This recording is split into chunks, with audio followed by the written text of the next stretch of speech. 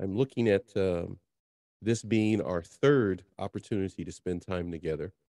And I've come to find out that you're more than a lot of people have probably given you credit for. I spent this entire weekend. I started Friday morning, looking at your work for 3 days straight, Friday, Saturday, and Oh, Sunday. oh, that's Um, so I sweet. want to I want to say I know your work as well as you, but that's not going to happen. So that's just not. That would be a lie, and I'm not good at that. I'm not good at lying. So um, I have become extremely comfortable with the information that you sent me, your book, and what the parts that you're able to send me. True Deceit, False Love. I don't think I could come up with a better title than that. And when I first saw it, True Deceit, False Love, it almost summarizes what I've been hearing Mhm. on my Narc Abuse TV show, live streaming show, which is on Instagram. One story after another, I've been hearing individuals talk about how everything was false. Mhm. But more than that, they were deceived. It's one thing for someone to lie, and it's another thing to deliberately, pathologically be a deceiver for the purpose of misleading someone and taking from them. And that's what I started to understand looking at just the just the terminologies that you have in the book. Mhm. But what has life been like for you, Marnie? Life after abuse. What has life been like for you so that others can get a sense of and recognize that there is hope after dealing with a deceiver? Wow, that's a really good question. Well, please know that there is hope after experiencing any kind of domestic trauma, whether it is your family of origin, whether it's a romantic partner, whether it's a work situation, uh, where you've been gaslit and you've been smeared, and someone, usually it's one person, one perpetrator that does set out in a very deceptive manner to lure you in and have you as their source of supply. Um, what I do need to say is you need to forgive yourself, and you have to cut yourself some slack because you're an empathetic, loving, honest, caring person. You meaning the empaths out there, the Right. targeted people. And we don't operate in a malevolent way. We don't even like to even believe that people that are close to us would ever Right. deceive us or hurt us or set out Mhm. to manipulate us. And that's part of our journey that you can go years and years in a relationship, almost a lifetime even, without realizing you are a victim, you are a target, you are the prey to this predator. So I'd like to just say, understanding what you've gone through and trying to put the pieces of the puzzle together as part of the journey. And it's not a journey that you can do overnight. And you still need to put your best foot forward, and you need to carry on and make sense of things. And I found that educating yourself on different toxic individuals, the behaviors, the red flags, the signs, um, podcasts and radio shows like yours with Narc Abuse TV and so many others that have taken their pain and transformed it into their power Yeah. to be able to speak their truth, is very, very helpful for people. So I would just say realize that it is a journey. There are many, many different stages and phases of the recovery process. And I think that it's probably a lifelong, ongoing process because so even though I'd like to say that I'm a survivor of Right. domestic violence, of narcissistic abuse, of parental alienation, yes, I'm a survivor, but I am in no way 100% healed. I'm on this Got journey it. just like everyone else is. Got it. And we can be at different levels in that journey. But Mhm. I just want to share with your audience that, please do not give up on yourself. And even though it might be a very lonely journey, as many of us have experienced, our friends and family, and of course, neighbors and oftentimes coworkers, we lose the support system that is something we kind of took for granted for a number of years. But that almost, that isolation, that shock almost provides the impetus that's needed to really reflect on your entire being and realize what you've been through, realize your own childhood traumas or core wounds that have made you into the perfect target for some of these abusers. Realize your role in that, and then you can move forward. So it's a process, and we'll get into that in our conversation. For me, writing has been a big part of that process, and I know we'll talk about that as well. But just realize that you're not here listening to Paxton by accident. That's probably very synchronistic that you have found this channel, that you are starting to search out different people that have been through things to help you make sense of what you are going through or what you've been through, so that you can gather up the tools and the confidence, regain your confidence and strength to carry on and eventually live a beautiful life with peace and love and happiness and harmony. And it's achievable. It's achievable. More people feel like it's not achievable because of what they're going through. But you've laid out that if we understand that there are stages, we can see that it's achievable. We just have to go through certain stages, as you're saying, and that there is hope. But Right. And if you it's not the same for compartmentalize, everybody. It's not the same right, for if you everybody. Go ahead. compartmentalize and you break down, Okay. your healing, Uh-huh. that can be very helpful. It's just like any project you take on. Mhm. Even if it's something like, hey, I want to, clean out my basement or something. You Right. don't just automatically do it in one fell swoop. You're like, okay, I'm going to take this corner and this area Yeah. or this box, and you just take one situation at a time. So compartmentalizing is very helpful, and breaking things down into steps, Yeah. and giving yourself a little bit of a reward after each achievement that you've Good idea. accomplished, Yeah. can help you move forward. But it's definitely a process. It's a It, long one. and I'm looking at, again, spending time this weekend, 73 days, 72 hours morning. Oh I was gonna actually send you a message and go like, I'm doing this new diet called 3 days morning, The 72 hours Marnie morning. The Marathon, morning, huh? you go, there you go. That's not bad. It's not bad. You should have a shirt that people get when they buy the book. It's just the morning marathon. All right. So True Deceit, False Love actually helps put a better understanding to the language of recovery. It gives people an understanding. This is just my perspective, in my opinion, my endorsement of the fact that by looking at the book and the terminologies that are there, the words that are there, and understanding terminologies, it truly does offer an opportunity for somebody to unlock where they are, what Mhm. they've been through, and it gives them a sense of, you know what, I can navigate the future Right. since the abuser is gone, whether it's been financial abuse, as you highlighted, adult child parental alienation, or whatever it may come into play for the Sure. individual.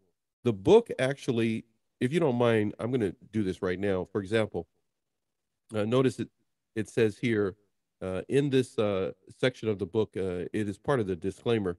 The author's intent through these original acrostic poems is to build awareness and provide linguistic examples, definitions, descriptions, and or responses to understand and heal from the trauma of experiencing, as you highlighted, domestic violence, narcissistic abuse, and parental alienation. Mhm. Just the fact that through the poems that are part of the book and what your intent is, here it plainly says we're able to understand essentially how to heal. But Right. it's an individual journey. It's not like you just are telling everybody how to do this. Mhm. This applies based upon whoever we are. And right, one size doesn't fit all, but the book will fit. Uh, Technically, from what I'm looking at it, just about every scenario that a person is going through and whatever stage that they're going through. Right. And any gender too, Oh yeah, good and point. any role that you're in, what your relationship is to, your perpetrator.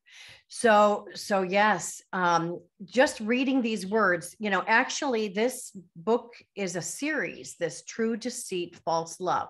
I'm holding up the first Yay! book, which is available Awesome. right now. Okay. True Deceit, False Love. This one is 15,555 terms and phrases on narcissistic abuse, domestic violence, parental alienation. And there are many different tenses of these different terms and phrases, but really just reading these terms and phrases alone can be healing.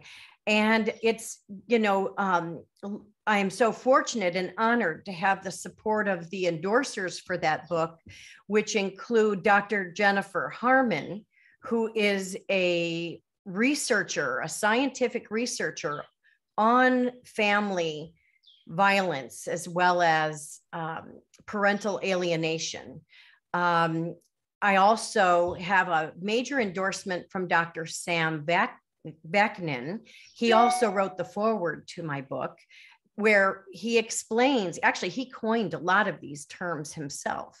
You know, as a self-proclaimed narcissist, someone that is in academics and wants to research terminology and help people come to terms with understanding these dynamics. This book was also endorsed by Lisa A. Romano, the Breakthrough Life Coach, and Tracy Malone from Narcissist Abuse Support, as well as Tamara Gerstemeyer Sweeney, an advocate and founder of Love Dominates, who tries to keep families together with awareness of parental alienation. So this is the first book in the series. Books 2 and 3 that you were talking about have to do with acrostic poetry. And those books are finished. They're at the publisher. They will be coming out in January. Again, thank you, Paxton, for being such a supporter of this with your wonderful endorsement.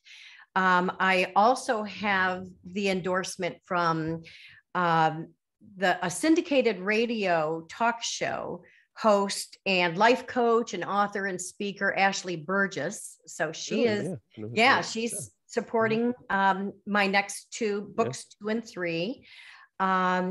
As well as Trisha Barker, who is a near-death experiencer and an author who wrote Angels in the OR, but she also is a narcissistic abuse survivor and writes about that as well, in addition to teaching English at the college level. Wow. So she is supporting me. And also the UK's Anushka, who is, do you know of her, with Balanced Psychologies? So I know her quite well. Do you? Okay. We just did a Zoom together. We Okay. talk All often. right. Yes. Wonderful. Yes. She's pretty amazing. And, She is.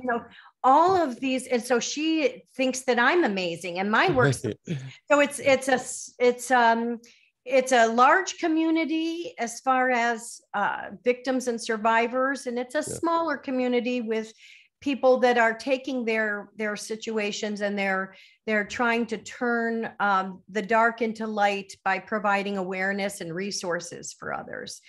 So there are others that have agreed to endorse the book. But what was very healing for me personally, and we all have our own ways of handling trauma, and how do we go about healing from this kind of thing.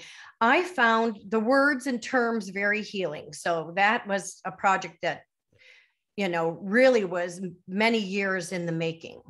But I found acrostic poetry to be very, very healing. And acrostic poetry is basically where you write a term or a word vertically on your page, right, and then you connect the first letter of each one of those letters to part of your sentence, or definitions or phrases.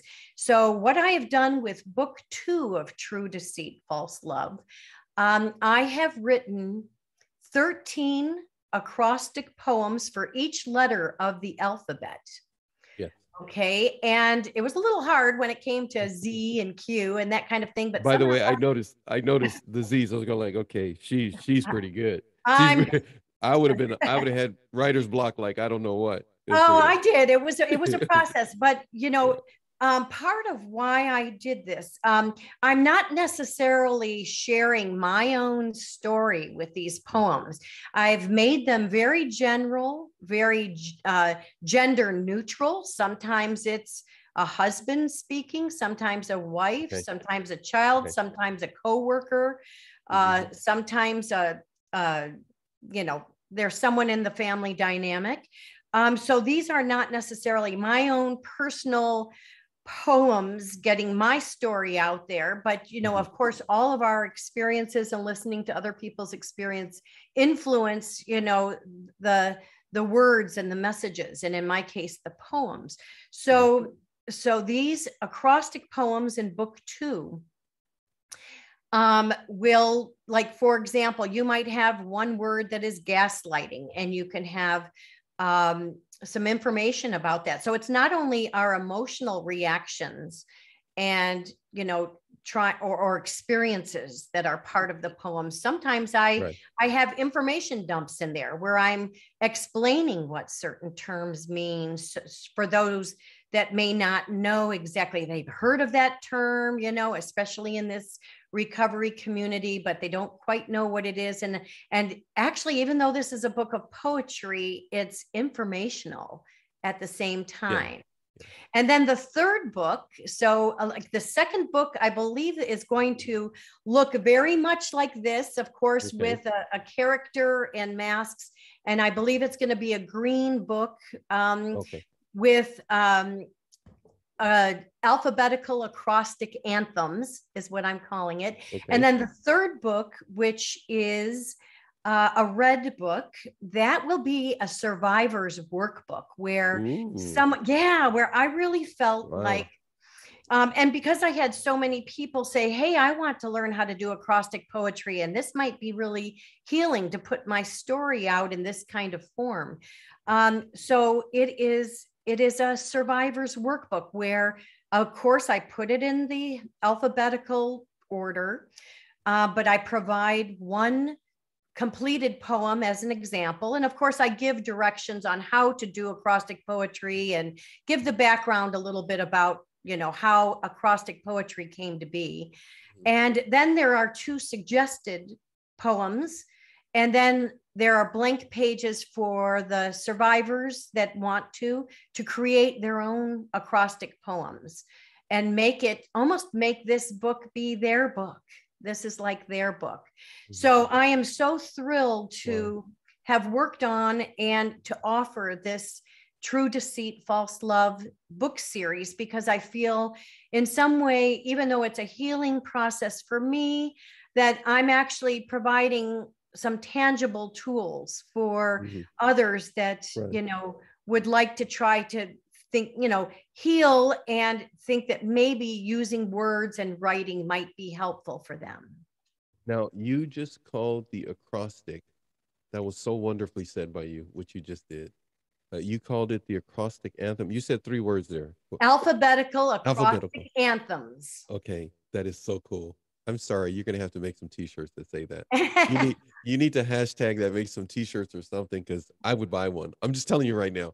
I would Well, love to maybe wear I'll one on make my one show. just for you. I don't I would know. wear that on my show with your like your website right underneath it or something Oh my like that. And gosh. just I would plug that. I would wear that without a doubt during the show and tell everybody to get one. I'd put it in my merch store just for you, just so people can go Oh get my one. gosh. You Um, are too kind. no, I'm just saying this is we got the red, the green, and the blue.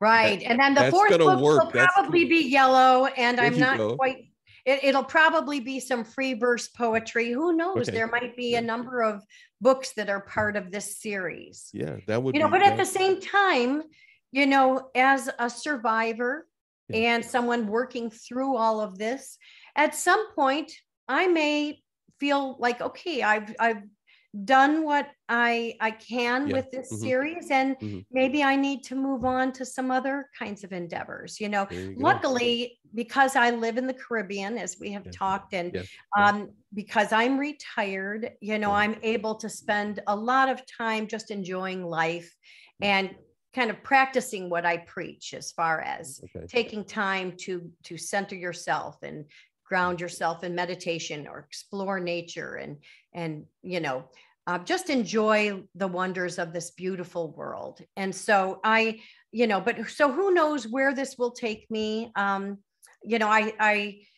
Once I got started, it everything just kind of came to me. It was almost divine. It was almost, the intervention was of a higher source, almost, because it provided the drive and the interest. And luckily it's been well received, and people are interested. They're finding some value in it, which is good.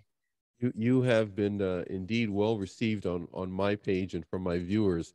I put a posting on, and a few of them wrote me. They're like, "Well, who is this? When's she going to be on the show? When is?" I said, "Well, Yeah. we have things we're working on, and you'll see it when I decide to release it." Yeah. So you've been well received. I have to ask you about the word baiting and how you did the acrostic, a part of your acrostic anthems. The word baiting is in there. And I love the way you did it. I just have to read it so people can at least hear it, Okay. so they can build up an anticipation, or without a doubt, it's from the second book, right? What I'm about to This read. is the second book where Okay. I have the Yeah. poem out there. Yeah, I Now have the this is coming out in January. Am I getting that right? January. Yeah. Okay. Yeah. All right. So everybody needs to be mindful of that. But here we go. Baiting. This is beautiful. Start with the B. So the word is BAITING for all of you who are listening this via either my podcast or YouTube or whatever it may be, and you're just listening to it. The word baiting. Each word has it has a running sentence with it. Mhm. Baiting you to slowly get you to react. A is for actively setting up the stage. I for intermittent reinforcement. T for tactic to lead you on and lure you in. I is for in your mind, creating lust, controlling. N would be for now you have me, now you don't. They, G, they get you needing and wanting them. Mhm. Essentially, you've taken the word baiting to set up for the reader an opportunity to see what they're going through Mhm. from that one word. You Right. have, as it were, an anthem to live by, to recognize when they're being baited. And I Mhm. love the way you did that. Oh, And thank and you. and at some point in the future, or whenever you give me a thumbs up, I can't wait to post this on my page when you Oh, give you me can full post it. push, That's fine. because that is so good. It's like I've learned so much just from that one word. I Well, told you. there are many people that don't realize they are being baited. Yes. And actually, baiting could have many different connotations. Okay. So you could be baited to set you up to have a reaction. Um, and this happens a lot in abusive situations, especially if you're involved in any kind of legal battle, which, Okay. you Didn't think know, of that. Okay, I get most you. of most of us have, one Mhm. one particular personal experience I had, which really was right before the alienation of my adult child, you know, who was 20 years old at the time. But the abuser put out some, you know, contacted me through the legal system, you know, through a petition or something like that, with false information in there, you know, blatantly false information. And that was part of that was sort of a bait. When you think of what bait is, lots of times you think of fishing. Okay, you're putting bait on a hook, and then the fish comes and eats from that, thinking it's really a fish, but really it's a hook, and then they're gone. You know, and so the abuser, like in my case, put out some just false information, and your first reaction, a first very natural reaction, is to defend yourself and say, wait a minute, that's not true. Yes. I never said that. That's not what's going on here.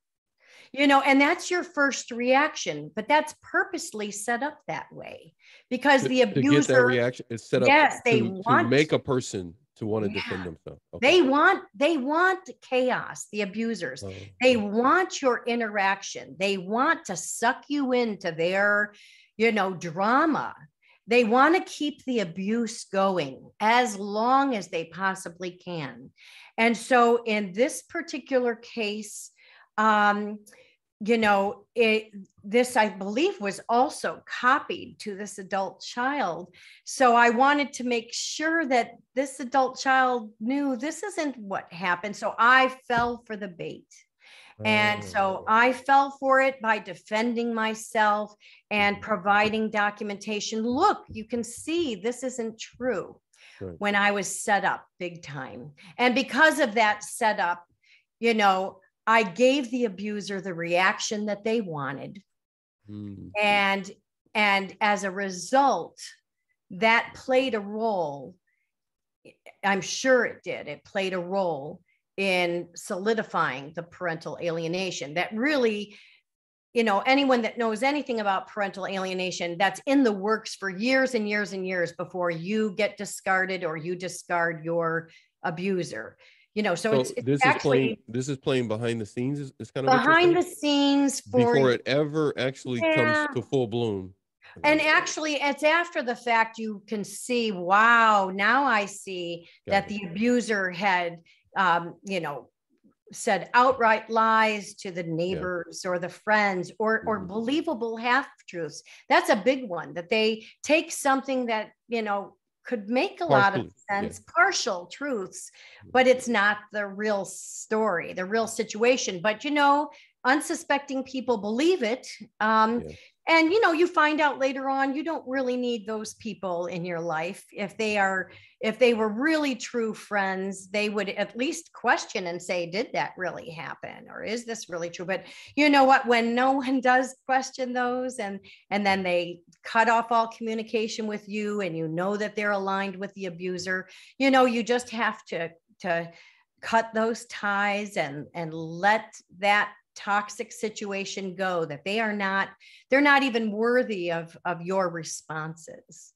And that's really hard. Like you know, I did okay for some reason, realizing that I'm on my own here with, you know, my support system's gone. I don't have like a friend. Even at one point I realized I can't even talk to a best friend, that because of that wasn't available to you either, huh?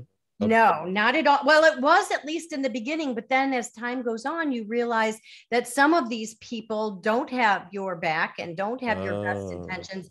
And like I was mentioning, like even a best friend, realizing after many, many years and after going through some years of recovering from the abuse that I, you know, and the trauma that I was dealing with, I realized that that person was actually a big part of the abuse, the alienation and the trauma. Wow. Yeah. And it's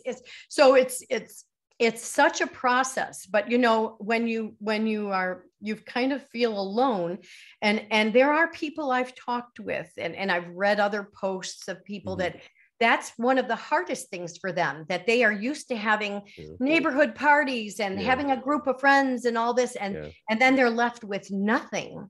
Yeah. And some people don't know how to handle that. For some reason, I was able to handle that, that isolation and that aloneness. But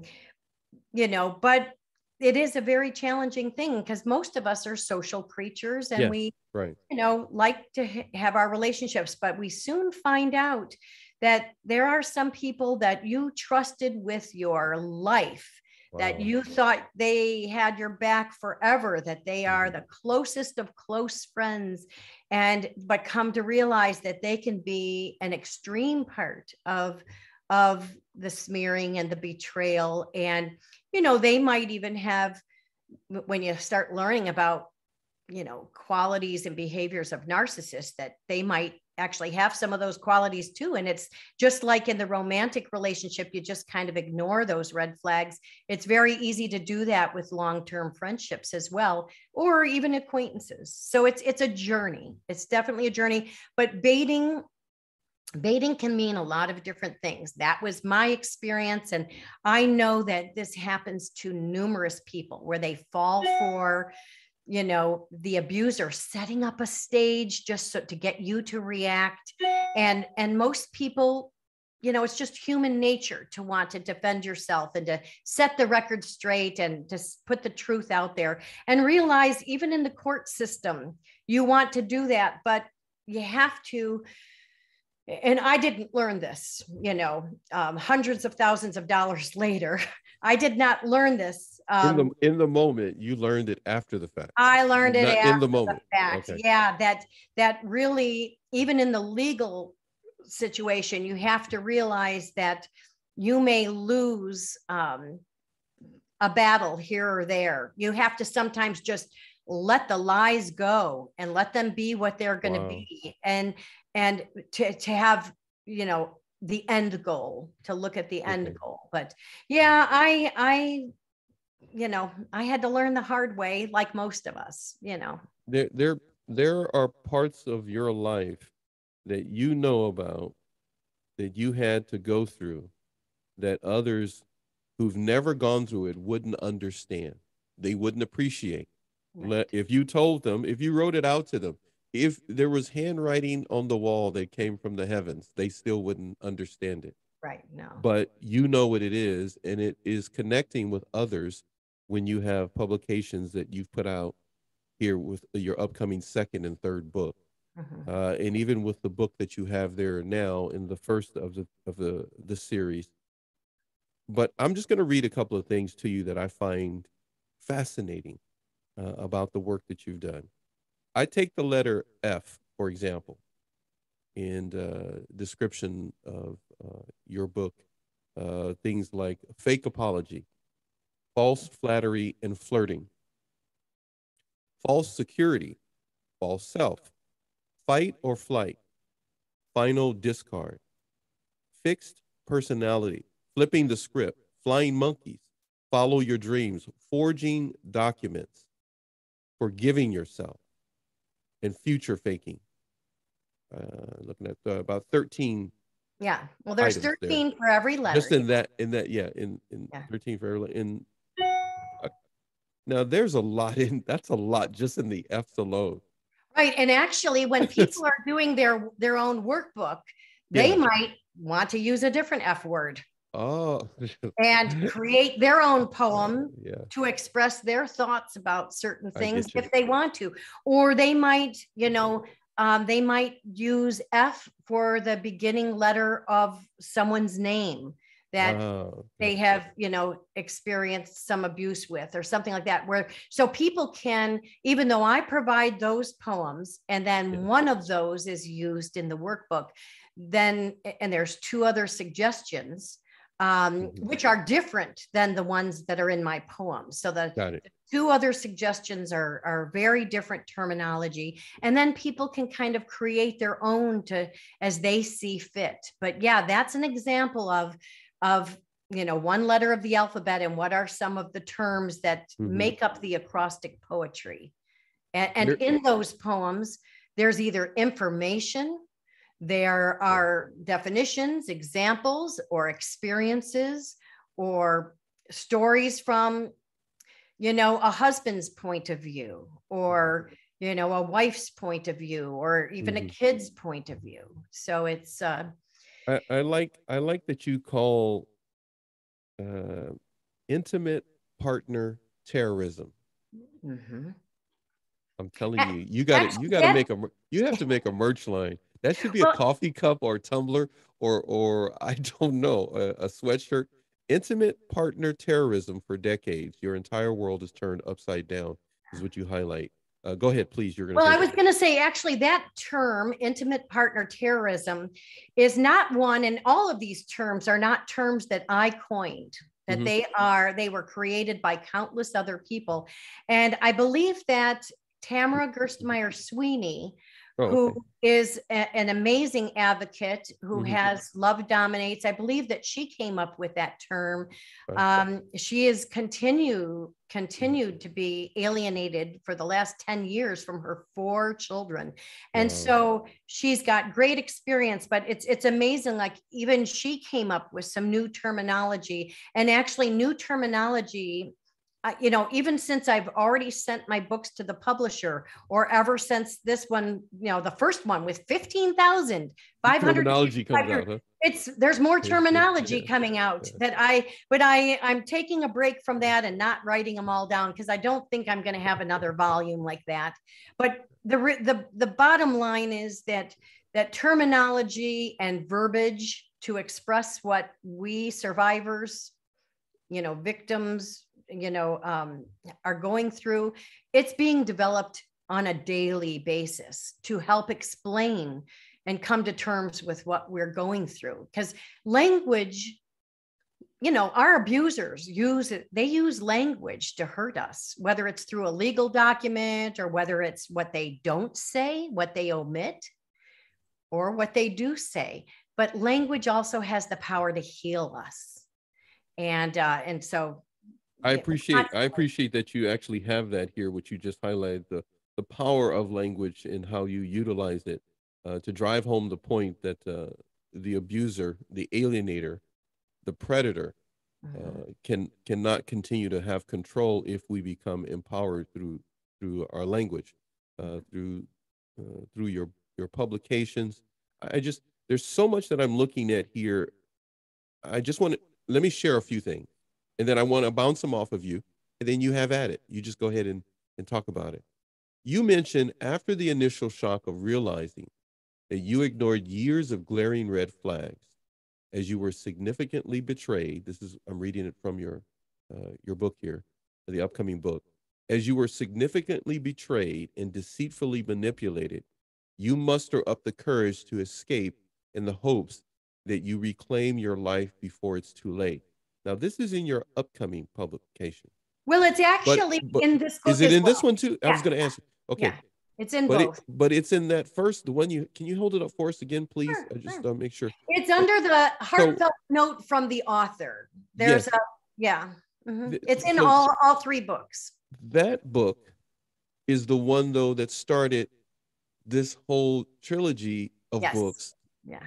So I'm just saying to anyone that is listening to the sound of Marnie's voice, please make sure you get the first volume now.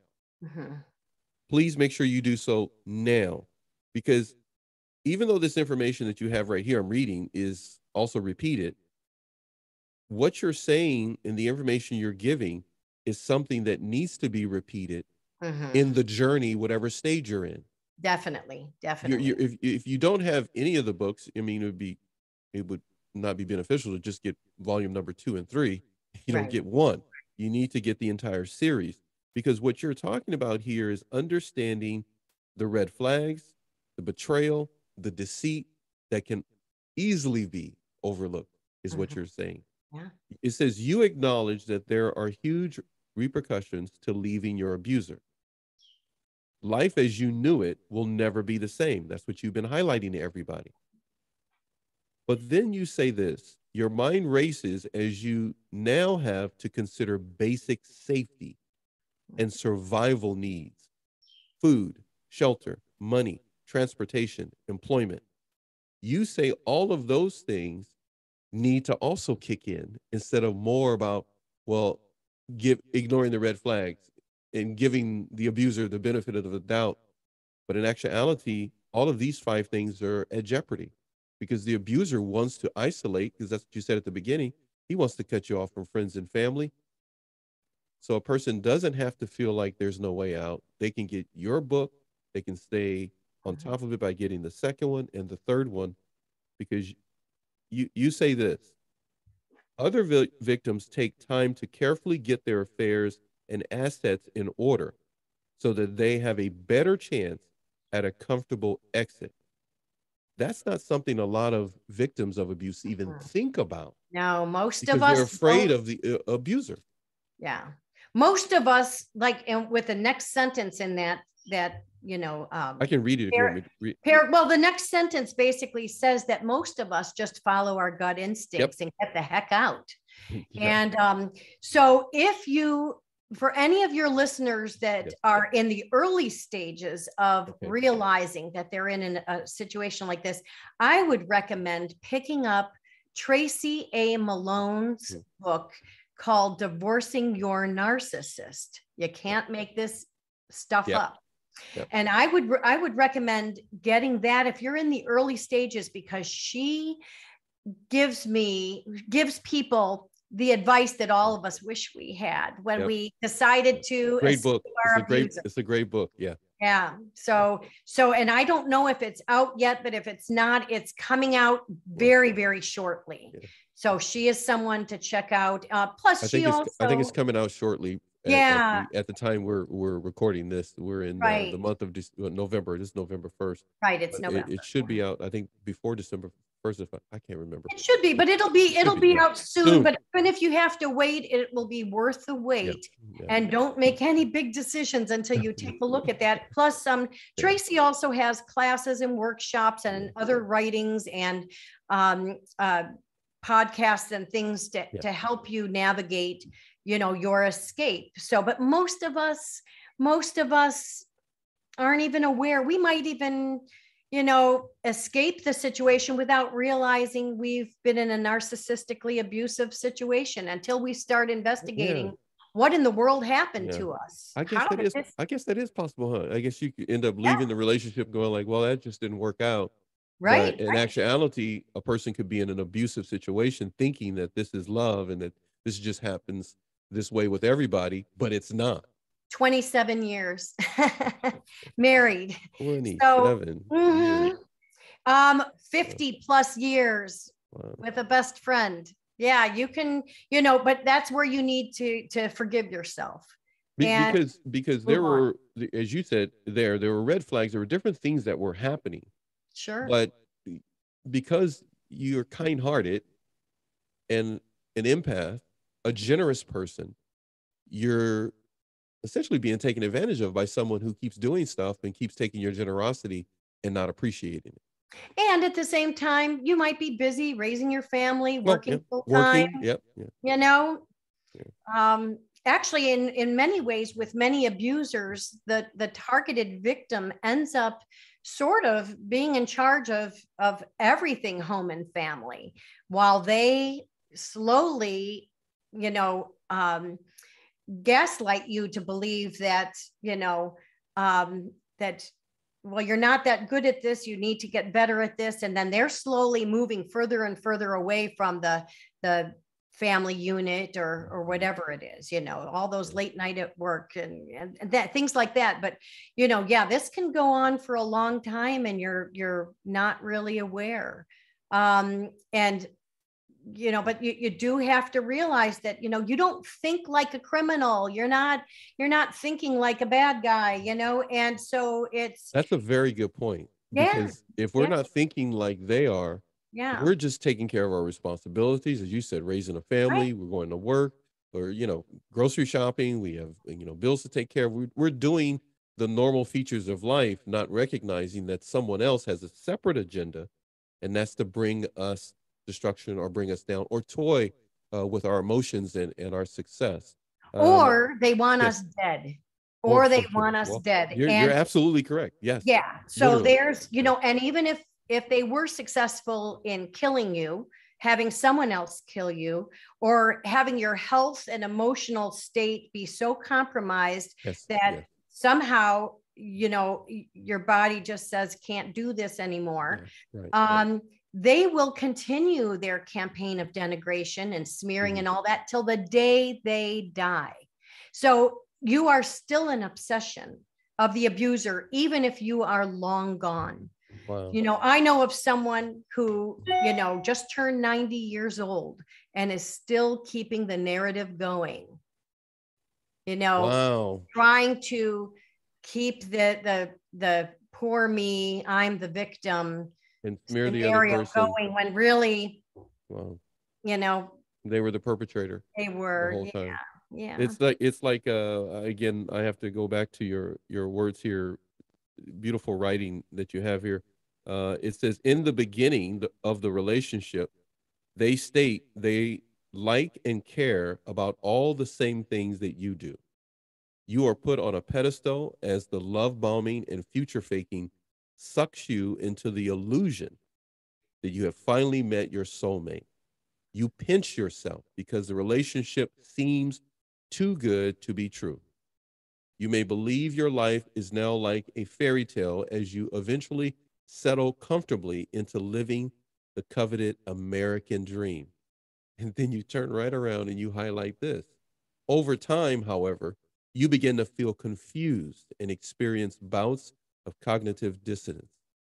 As the abuser acts one way around others, flaunting their created public persona to maintain their false image, and another way with you behind closed doors. Mm-hmm. You remember going through that, no doubt. Oh, yeah.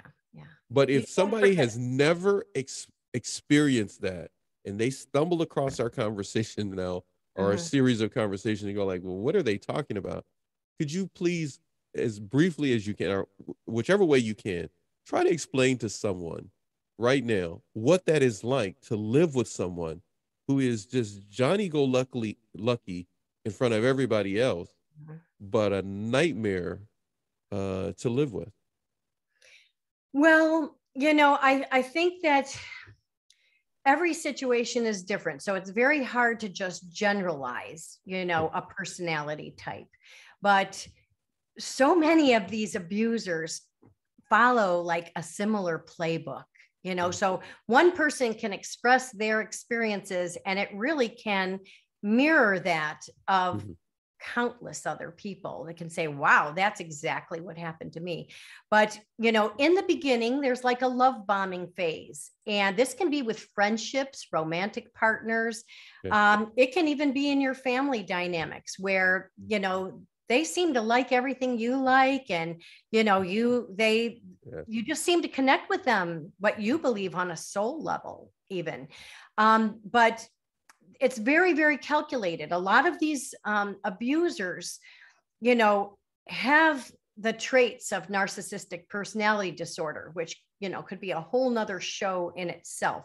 These people, I would say very few of them ever go into counseling or, any kind of psychological, psychiatric work, voluntarily. And if they do, sometimes they're using that to gain the support of the therapist or whatever, just to kind of brainwash them into believing that they are a certain way, which happens all the time. And there's numerous counselors and therapists that really are completely fooled by these people. And then they, unfortunately,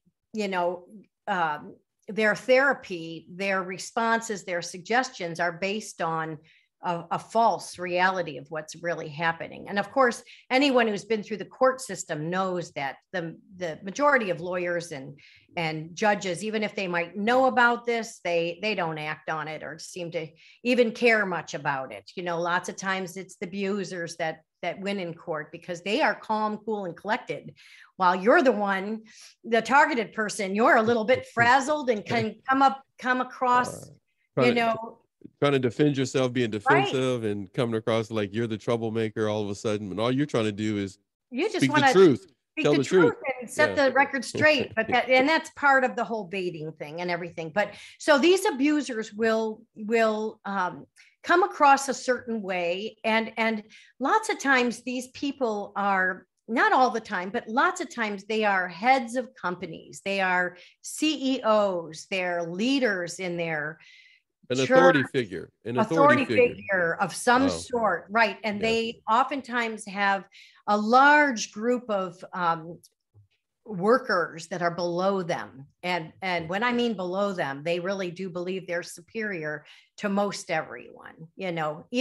Even laws and society's rules don't apply to some of these people. They think they're pretty much above that as well. So they will come across, they're very skilled, these people. What they do, they're like empty shells. A lot of them have been, traumatized themselves with their own childhood core wounds or their own abandonment issues and neglect. I mean, there are some reasons why some of these people kind of grow up to be abusers, because they are suffering in their own way. And that's helped me in a way. Realizing that has helped me with the forgiveness process of it all, to understand that, yeah, they made choices and they're malevolent and they are really deceiving, but they also are acting out of just their own traumas. And unfortunately, you were snowed, and here you are in the mix, and, you were caught up in their web of deceit, their web of lies. But these people, these abusers, spend a great deal of time observing their targets. They watch you, and then they ask you questions, which you might think, wow, they're really interested in me. They're asking me all these questions, when in reality, they're gaining intel. They're gaining information because they want to know what makes you tick. They want to know what hurts you. They want to know what makes you happy. These abusers are using their initial interactions, the love bombing, the mirroring, the future faking. They're using that because eventually they'll use all of these things against you. They're watching to see what troubles us, hurt us, what we perceive as a weakness, or they can utilize as a weakness, right? So they can get in to create havoc or chaos. Right. Is And that, they're is that very, kind of what you're saying? Yeah. Yes, very much so. In fact, with my abuser at one point, more than halfway through our marriage, this was, much later on, I had a very challenging situation at work with one very toxic individual. And so it was just very challenging for me. And I was trying to navigate, how do I cope with this person who's doing so much underhanded, very abusive actions in a work environment. And when I shared that with my abuser for support, I have never gotten so much more attention from that abuser than I did in processing how I navigate this, because he was really trying to see, well, okay, this obviously was very, very upsetting to me. And of course it all eventually worked out, and I eventually left that work environment to another environment, which was much better. But during that time, several months, I spoke more with my abuser during that time than pretty much throughout our whole 27-year marriage. Yeah. Oh, so man. he was just so intent on learning, what was it about this interaction that upsets me, and how am I reacting, and how am I navigating it, and providing this fake support when really he was just really taking notes. Now that this whole taking notes part is something that a person needs to consider a red flag. Then they need to pay attention to that. Yeah. Is what I'm trying to highlight. Because if not, they're just thinking, well, this person is really interested in me. Right. And it's not what we're thinking. They're looking and taking note to cause damage later on. later on down the or road. play games. Yeah. Down the Right, road, down the right. road. Yeah. They're gathering intel. And it's hard to know these red flags. That's why so many of us ignore these red flags. But like, I would say definitely one thing I have learned to do, even in my future and present relationships right now, is just to follow my gut feeling. And so if something just seems a little off, I need to honor that feeling and pursue it within my own thoughts and say, do I really want to have a relationship with this person? Or should my relationship be more superficial? Should I not open up my heart? Got it. And so, and not ignore it then, because I like the way you said that, because to honor it, I love the way you phrase that, because sometimes we can get in a situation where we're not honoring it. We're just thinking, well, I'm being a little too harsh here. They did buy me this. They did, they did get me dinner and they want to go again. They just accidentally yelled at me. Maybe they were just having a bad day. We keep knocking that notch down as to their behavior, and we amp up more of our being generous and kind to cover it over, to the point that we may not be realistic. And so we're making excuses for these We're bringing people. them closer. Yeah, there you go. Right. We're making excuses for this behavior because we're reasonable, caring, good people. Like you said at the beginning. Yeah, right. Yeah. We'd like to see the best in most people. But, as I've come to realize, our lives, especially those of us that have been through these kind of relationship challenges, within our families and within, our close circles, it's not about quantity of how many friends do you have and all of that. I think the older I get, it's my circle is smaller and smaller. And oftentimes my circle now is more with people that have experienced what I have experienced, because they really understand. And even then, though, you have to be careful, because there's some people that can lie and use that, or that they have gone through this and they might not have good intentions. But it's your when you start to let go of some people and situations in your life because they no longer serve you, you realize they're toxic, something just doesn't feel right. Something's off. Yeah, something's off. What's good is it opens up room in your world for people with like-minded integrity. And finding those individuals who have like-minded integrity requires us to, kick out, remove, pick whatever words you want to insert in here. But trust me, I was going to say something else, but I'm filtering myself. We have to move them to the curb so that we can make room for those who have like-minded integrity. Because we may have passed them up, or we can't remove certain people, toxic people, totally, but we're passing up individuals that, if we're not careful, we're putting them in that category, and they're actually the ones we need to have close to us, or at least a part of our safety net. Right. It's a real challenge of discernment, and even after you feel like you've got it all figured out, you can be blindsided yet again. Reassess again. Reassess again. Constantly keep reassessing. I was fortunate that I didn't choose a narcissistic abuser second time round. So I was very, very fortunate in that. But many people, it's common, right? Very common, very common for a man or a woman, or whatever their partnership situation is, that they choose someone who has some of those similar kind of qualities, and then they find out they have been re-abused, and they're just kicking themselves like, how could I let that happen again after what I went through? So it's very common for people to go through that again. I was very fortunate that I didn't. But I think that my situation was pretty exceptional and unique, but a majority of people do have to learn this lesson more than once. Well, before we have to go, we've we've spent a nice amount of time together here in all three settings of getting a chance to talk. But why do you think, this is an opinion question, Sure. why do you feel and think individuals end up choosing, after leaving an abusive situation, end up walking right back into another one?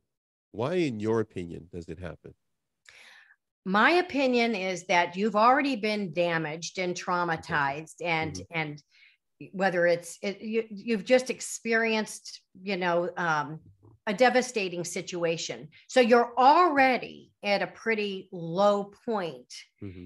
And, when someone else comes along, you can be blinded again to the kind of qualities of someone that you would like to spend more time with and be around, so that you're almost blinded, I believe, but you're starting it at such a much lower point. So it would be ideal if, after you've experienced something, to do the work, to do the inner work, to find out your own core wounds and what makes you choose the kind of relationships and partnerships that you did, and try to come to some healing and growth and learning before you open yourself up for another relationship, because then you won't be at that low point, you'll be at a higher point in And your be awareness.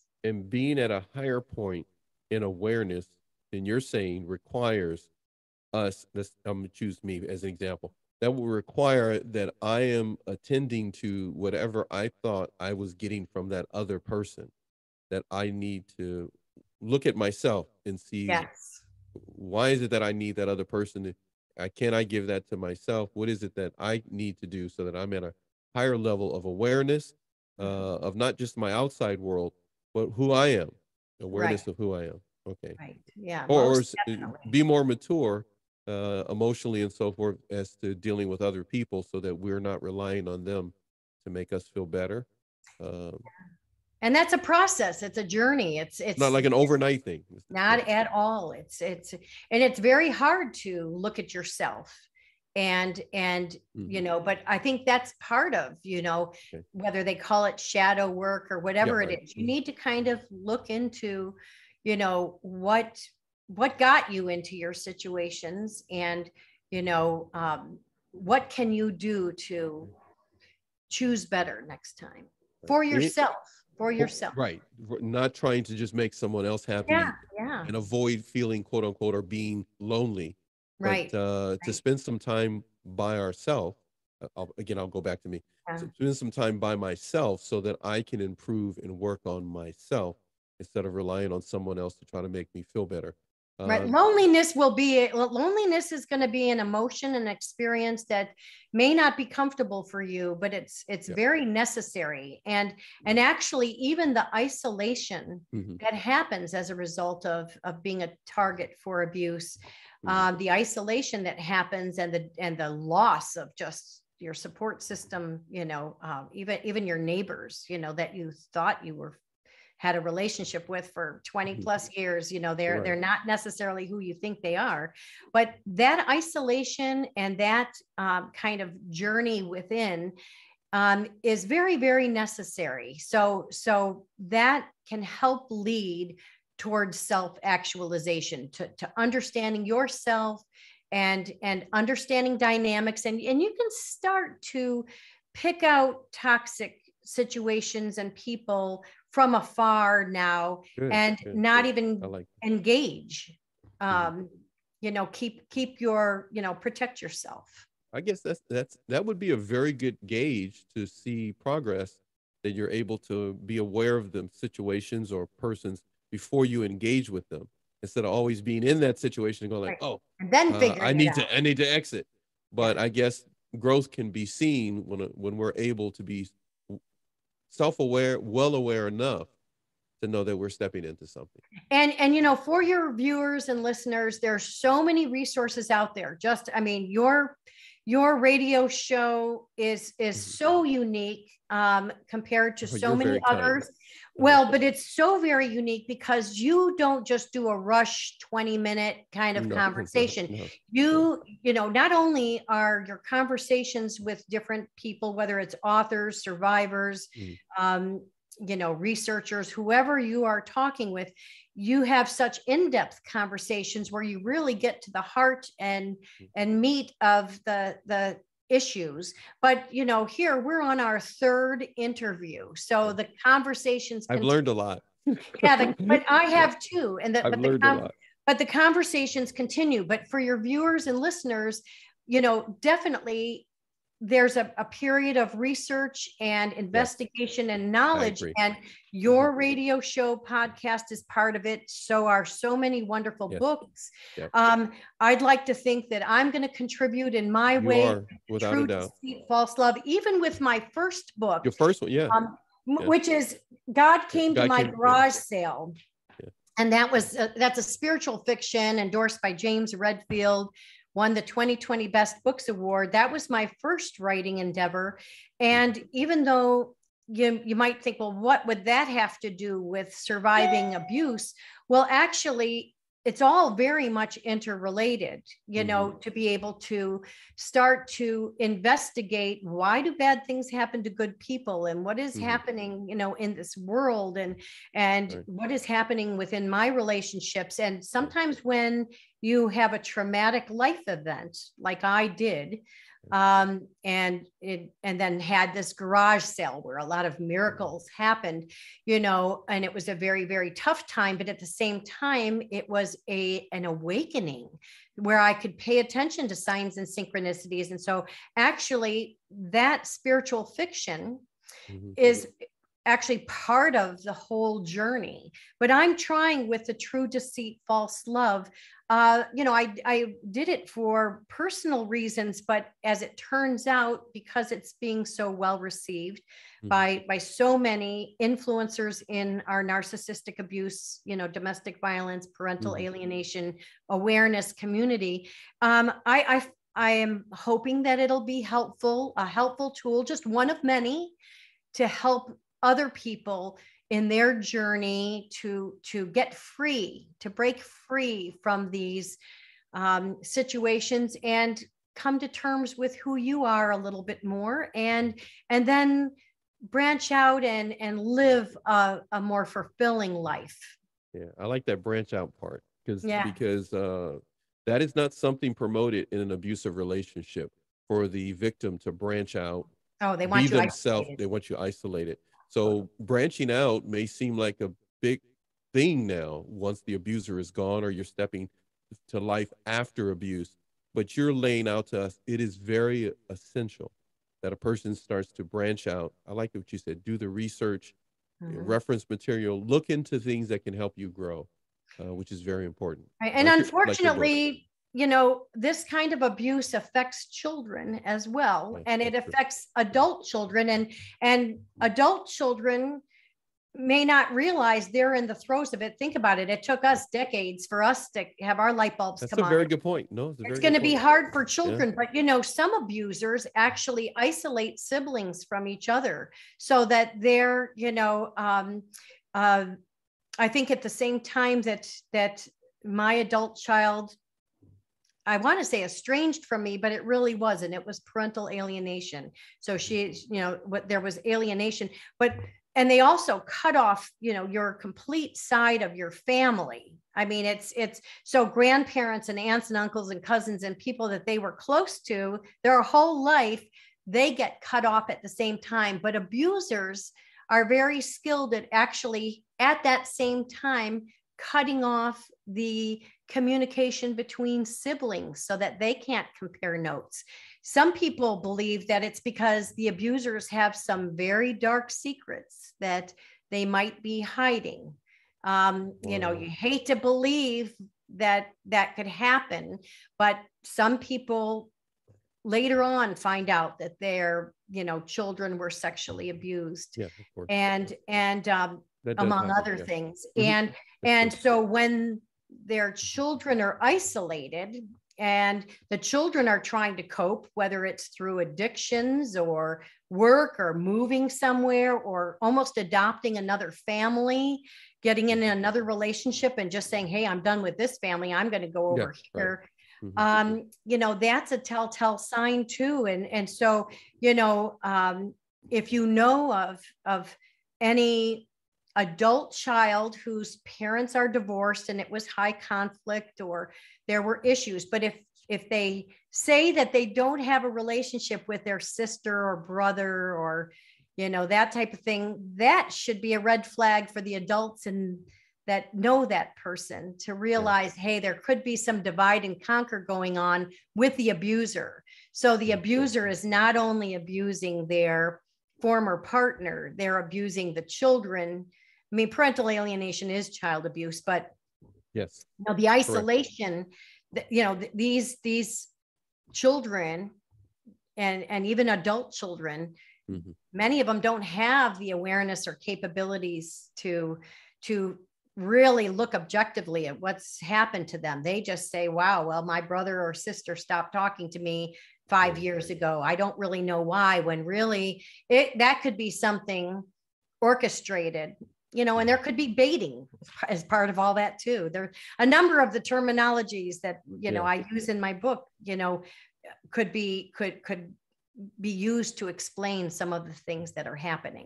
And the baiting is something we touched on it a little bit earlier out of your upcoming book, but the baiting is something a person needs to be aware of. As you said, you've experienced it and didn't see it coming. Many of us no doubt have, but it is something we need to be self-aware. We need to have an awareness about that it can happen to us, especially when we least expect it. And before we know it, we're trying to defend ourselves, and we're being baited into now our words in our defense that we're using for our defense will be flipped on us, and now they're used to harm us even more. The big thing is, you know, like people say with big decisions, you know, count to 10 or sleep on it overnight before you make a decision. You know, when you are baited and your first reaction is to defend and get the truth out, because that's our natural reaction, I would caution you not to react and give it some time. I mean, if you can, give it even a week. And so instead of reacting, you can have more control over how you respond or not respond. Like sometimes with abusive people, closure is not needed. Sometimes, you know, and we're usually people that want to have closure. We want to talk it out. We want to come to some sort of understanding or agreement, you know, and sometimes it's best to just walk away without any kind of closure and realize that no closure is your closure. And that may be hard for some to really comprehend or endure and go through, but it can truly be the best course. It's to literally just let it go. And accept that where it is, where it actually will lie is where it needs to be. And it will not get better from there on out, because you're dealing with someone who doesn't want to make it better. They want the chaos. And you don't need to feed the monster. You don't need to feed into. That should be a shirt too. I'm telling you. That should be volume number 4 or something, or number 5. Don't feed the monster. Because no, it can be easy to do that though. To lean in and think, because you're trying to reconcile. And the reconciliation is like the last thing on their mind. No. Sometimes when your light bulb goes on, it's best to walk away. Walk away. Well, I like that. And we're going to have to move away from our discussion here right now. And hopefully in the future, as I was touching on before we got started, we'll be able to do something again in the future and some other things. I have some ideas that popped in my head as we were talking, but we'll talk another time. Thank you so much for doing this, Marnie. Again, Marnie, please tell everyone the series of books, the 15,555. Just give everyone the last bit of information about you before we go and end this episode. Well, I'm not on social media because I wanted to spend more time writing. So all my events, books, speaking engagements, you know, whatever endeavor I'm in, that is on my website, which is the title of my book, my original book, my spiritual fiction, God Came to My Garage Sale. So www.godcametomygaragesale.com. You can check out my website, and there you'll even be able to read the endorsements from so many of these amazing people that have found value in what I'm doing. Then this book is there, True Deceit, False Love, with all those terms and phrases, is the first volume. The green book for book 2 is the alphabetical acrostic anthems. And you will have many poems to gather information. It can actually validate your own experiences. And like I said, it's not gender specific, and it's not necessarily my story at all. It can be all of our stories. Right. It's a combination of all of them. And then the third book, which will be read, is the Survivor's Workbook. And it's an acrostic poetry workbook. So it's just one way of trying to make sense of what you've all been through. So you can check me out on my website. And, you know, just with different podcasts and interviews and other writings I'm involved, I offer suggestions to people on how they can get their voice out. You know, not everyone is comfortable in front of a camera. Right. Some people are comfortable behind, you know, a computer, or writing things. Some people don't want to do that at all, that they need to have a more personal approach, a more private approach to their own healing. Some people express what they've gone through in artwork. Some people pick up hobbies that they have always were interested in, but never really pursued. So they're learning something new. You know, some people spend time in nature. Some people exercise. I'm not one of those people, but I'd like to be one of those people that find, you know, some support in exercising and everything. I guess I do. I swim in the ocean. I don't know. Walking out on your deck out there, walking out there, looking at the ocean. That's exercise right there. Yes, it is. Yes, that exercises the heart right there. So right. Beautiful out there. I actually live in the Caribbean, in the rainforest, on many acres, you know, just so, yes, I do have a lot to explore. So I get natural exercise. So I'm I'm in nature's gym. There you go. That's it. Yeah. But anyway, though, that's where you can find me, is on my website. And, you know, sometimes I'm involved in writing workshops to help people navigate how, okay, I want to do something like this. How do I go about doing that? You know, luckily today, so much information is at our fingertips. So, you know, you can start there with me or with so many other people and other situations, and just, you know, realize that you are a valuable, worthy person who deserves love, who deserves not to be abused. And it's unfortunate what you have gone through, but it could be part of your healing journey, and the best is yet to come. So hang in there. Absolutely fantastic. I've enjoyed this immensely. But for now, we're going to say goodbye, and I look forward to all of your publications, and hopefully writing workshops too. Be able to advertise that too in the future. Thank you, Marnie. Absolutely beautiful person, inside and out. Truly so authentic, and whoever the abuser was, they were a dummy, because you're a keeper. Thank you so much. They're not well. The abuse, you know, all of our abusers are not well at all. Not well at all. Thank you so much for everything. Sure. And we'll talk to you soon. Thank you very much. Take care. Bye-bye. Bye-bye.